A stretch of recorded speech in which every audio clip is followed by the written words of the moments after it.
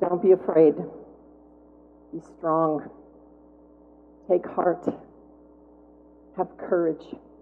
That little mantra that we spoke earlier in the service is found so many places in Scripture, again and again, with little variations of all kinds. But it always comes pointing to this one idea. There is something you fear, something difficult and dangerous, and you need to face it. This Lenten season, these weeks before Easter, it's all about facing fear, really. And facing fear always does bring us back to this word, courage. Every definition you find will say something like, courage is the capacity to choose to do something difficult or dangerous. That's simple enough. Courage is the capacity to do something difficult or dangerous. This thing we call courage makes it possible for us to step out or step back or stand tall or wait patiently or speak up or choose to be silent. What we need to do, why we need courage, well, I think it's different for every single person and many different circumstances. We may need courage to make a difficult decision or face a life-threatening illness or confess something important about ourselves. We may need to tell somebody no. We may need to tell somebody yes. We need courage to face something unknown or someone unknown. Sometimes we need courage just to do the next tiny step. Sometimes we need courage to stop. Pretty much everything that Jesus did and everything that Jesus taught required courage, and it still does. All the stories about the people around Jesus who seek him out for help, who choose to follow him, at the core, every single one of those is a story of courage. Now, we really can't say we want to be Jesus followers unless we're prepared to follow, and that is going to take courage. I believe this thing that we call courage is what God offers us to face the fears that accompany this human existence, these difficult and dangerous things. Many courageous people would not agree with that, however. They would say, no. Courage is just something within us that rises. Well, what I would say is I see that rising as a God thing. The movement of the Spirit within us. I would go so far as to say the power of the Spirit within us. And when we can name that and claim that, that reminds us that we're not alone, that God truly is with us in the midst of all things, offering us power. Power. That power is what I am calling courage. So I might shift that definition a little bit we saw earlier. Courage is the God-given power within us to do something difficult or dangerous. The God-given power to do something difficult or dangerous. Now, the root of the word courage is cor, and that's from an old Latin word for heart. To have courage meant to have the capacity to speak and act from your heart. And again, for me, I think of God's Spirit rising in us, empowering us to act from our heart, to act with love and compassion, to work for justice, to do these difficult and dangerous things, whatever they are. So what gets in the way of this? What stops our God-given courage from rising? Because we know that does happen. And of course, it's easy enough to say, well, fear stops us, but I want to be more specific. It can be hard circumstances in our life that stop us from being courageous. One thing after another thing goes wrong, and it gets harder and harder to see what's possible. It could be that what stops you are what other people are saying or doing around you.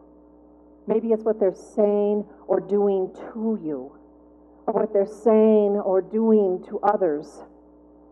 This could be as simple as criticism and harsh judgment, but it could also be this bigger problem, the problem of bullying.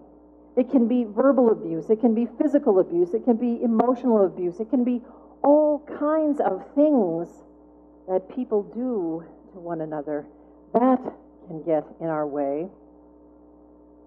Maybe this God-given courage doesn't arrive because we just get overwhelmed by this global village where there is so much going on, and we feel like our words and our actions really can't possibly make a difference.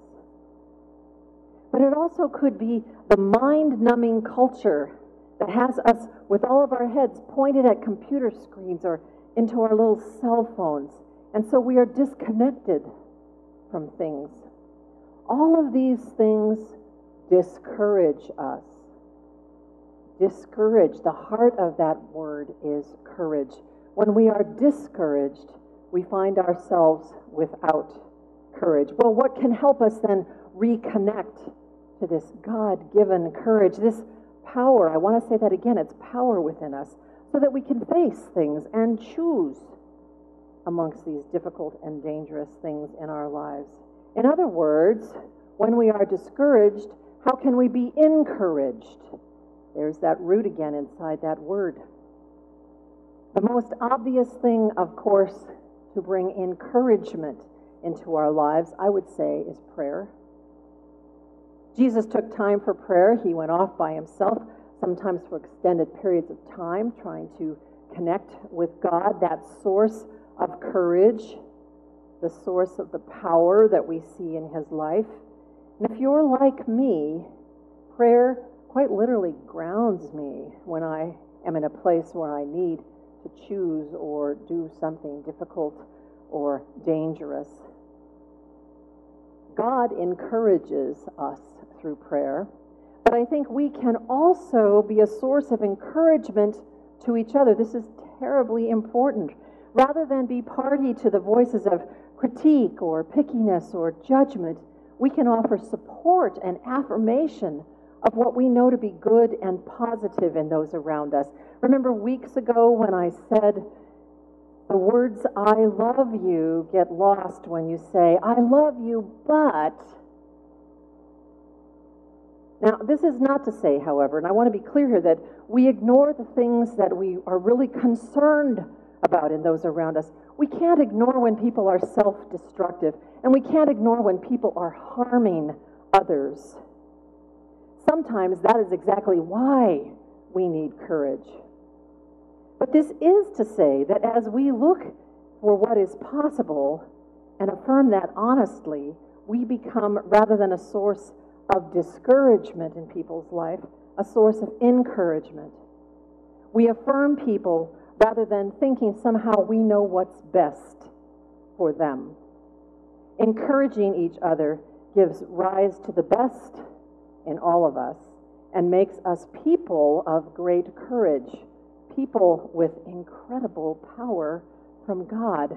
So being courageous, power-filled people, does this mean that we run around all the time pulling people from burning cars and speaking before Congress? Not at all.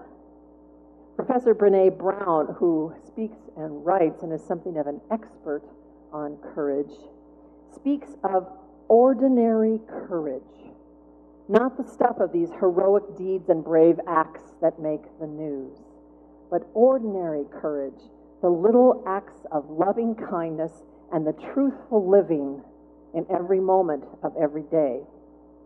Now, to me, this reminds me of that Tom Petty song that the guys sang at the beginning of church. You have just one life. Don't back down. Stand your ground. Do what's right. That takes ordinary courage. The Now Testament song, Brave. When it matters, speak up. Just let the words fall out. Don't run. Just stop holding your tongue. To do that takes ordinary courage. This is going to make us vulnerable, and that vulnerability is all the more reason that we need courage, and that power from God comes when we are vulnerable and open to it, and that cycle continues until we find that we truly can rely and trust that, and we can live transparently and truthfully. Like that great old Harry Emerson Fosdick hymn that we sang earlier, God of grace and God of glory, on your people, pour your power. Grant us wisdom. Grant us courage, ordinary courage, for the living of this hour and the next. May this be our prayer. Amen.